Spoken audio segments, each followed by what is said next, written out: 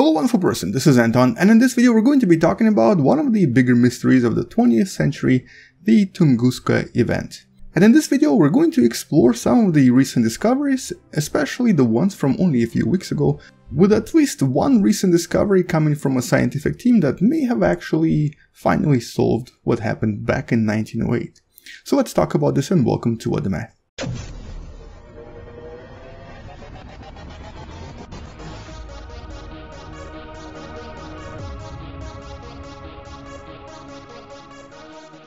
Now I wanted to start this video right here in Google Earth by trying to find where the Tunguska event happened.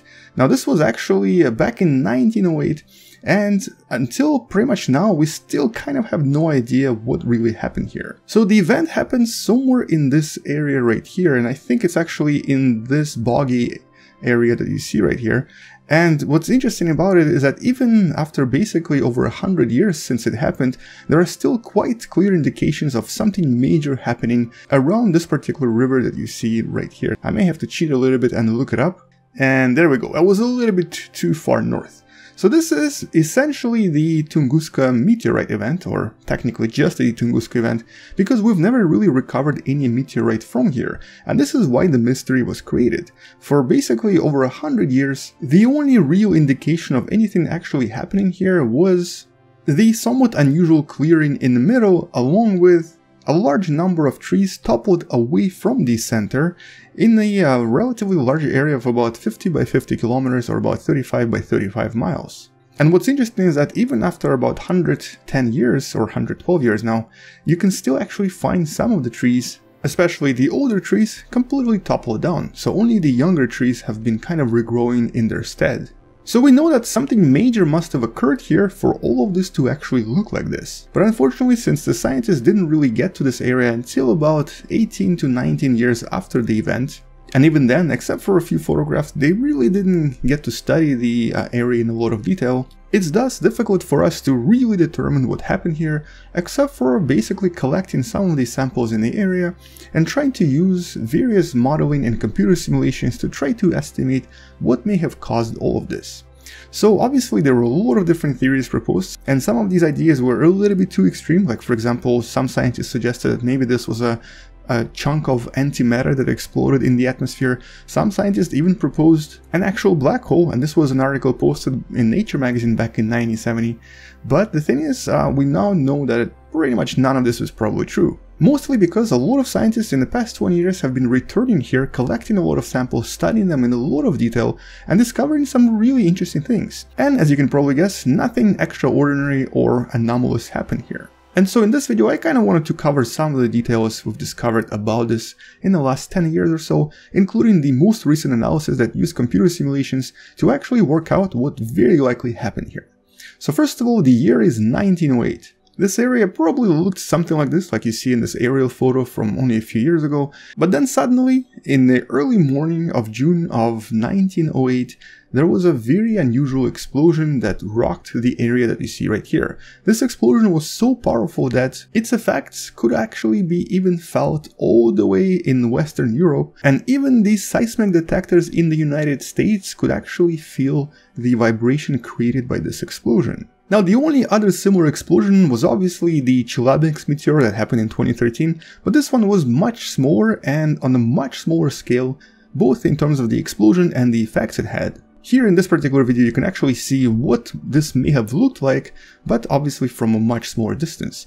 So this explosion was extremely powerful, and it's very likely that the power itself was equivalent to about 3 to possibly even 30 megatons of power, equivalent to basically some of the bigger atomic bombs we've ever exploded here on the planet.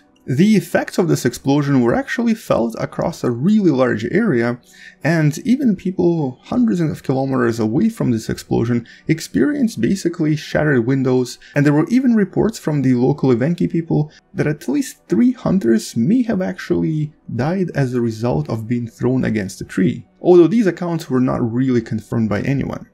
But anyway, so the locals, whose really cool painting I was able to find right here, were very likely the only witnesses to this event in the vicinity, because these are the only people living in this area.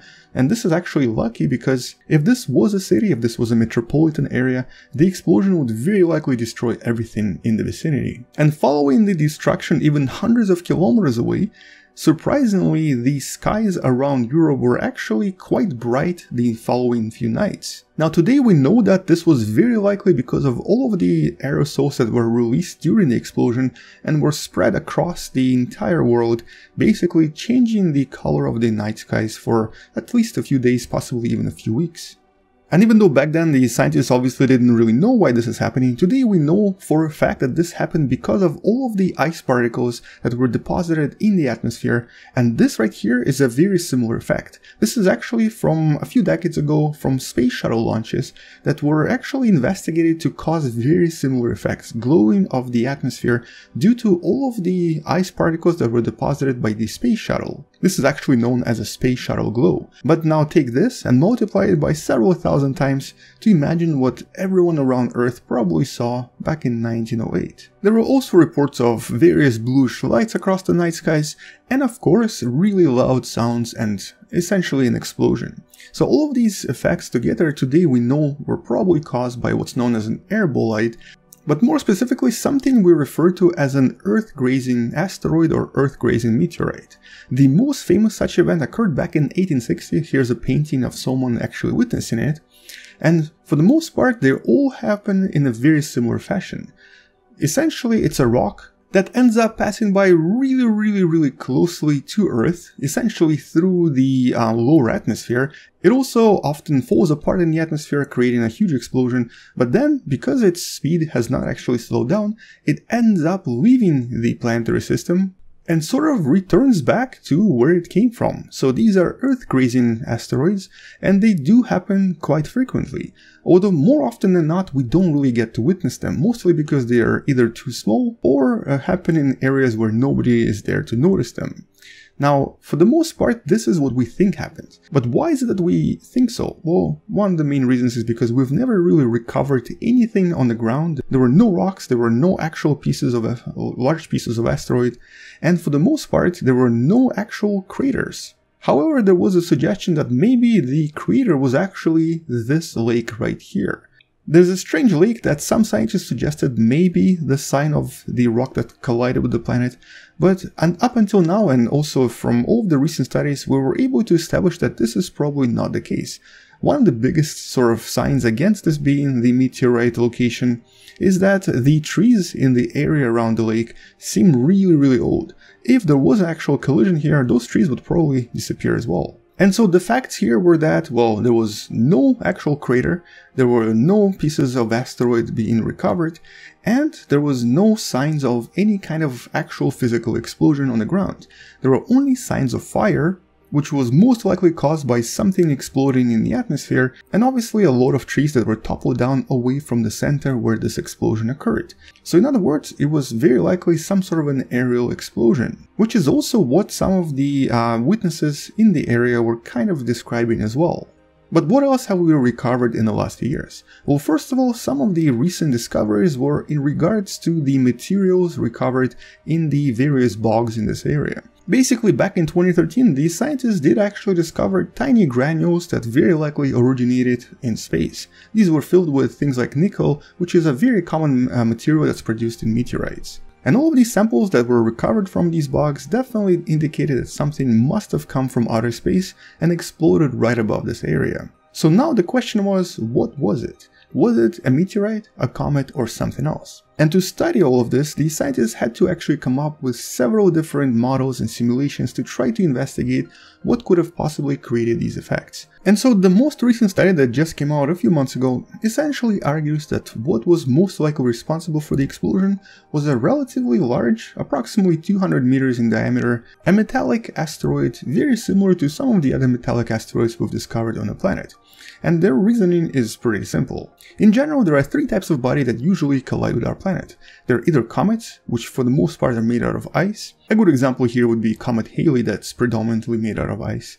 And these objects, when they collide with planet Earth, they normally just kind of explode and evaporate completely. So if this type of a grazer passed through the upper atmosphere, it would very likely create a much larger explosion, and it would also most likely not even survive the passage through the atmosphere as described in the eyewitness accounts. So most of the theories agree that it was very likely not an ice type of an object, it was not a comet. It couldn't also be a rocky asteroid simply because, once again, the density here would most likely create a much larger explosion and also would not actually leave the unusual trails that were observed by the eyewitnesses from a few hundred kilometers away. A typical rock, when it enters the atmosphere, doesn't actually have an ability to withstand the aerodynamic forces. It normally completely explodes in the upper atmosphere and sometimes reaches the lower atmosphere, but very rarely. So once again, this is probably not what happened here. A much more likely event was essentially an iron-based asteroid. These are very common on Earth as well, and we found quite a lot of them, and it's not uncommon for iron asteroids to quite easily maintain their shape and essentially only evaporate when the temperature becomes really hot, which is exactly what they think happened. They believe that when it was passing through this area right here, which is basically the epicenter, the Tunguska asteroid itself most likely heated up to about 10,000 degrees Celsius and was creating this really large flame-like, or I guess you can call it sun-like object that was so extremely hot that it set the entire forest underneath it on fire almost instantly. It only took like a second. This particular event was also elaborated by one of the eyewitnesses, who mentioned that he was suddenly so extremely hot and felt so warm on the inside that he had to undress himself, even though he was several hundred kilometers away from the actual epicenter of the explosion. And so what they're implying happened here was this really large plasma-like huge fireball that flew past this area right here really fast at about 15 to maybe 20 or even higher kilometers per second, eventually reaching speeds to leave planet Earth. But as it did so, it was enough time for it to cause all of these effects we're observing. The explosion, the fire, and all of the other atmospheric effects were observed for a few days afterwards. All of this kind of makes sense, and the computer models created by these scientists do kind of collaborate the story. Which also of course implies that this rock is probably somewhere out there orbiting around the sun and could one day be actually discovered once again if we can somehow calculate its orbit and discover what happened to it after all. And considering the sheer number of air bolides that do happen on Earth pretty much every year, here's a map from about 20 years of investigation by NASA, it's of course no surprise that no rock was ever recovered. A lot of asteroids never really make it to the surface of the planet, and many of them do end up just grazing in the atmosphere and disappearing into the outer space once again. But even though we might never discover what really happened here, the important part here is to understand that these events are pretty frequent. Current estimates suggest that such events usually happen every 200 or so years on the planet, and smaller events happen even more frequently. So it would be really prudent for us to try to understand how these events happen and to try to predict them and possibly prevent them from happening.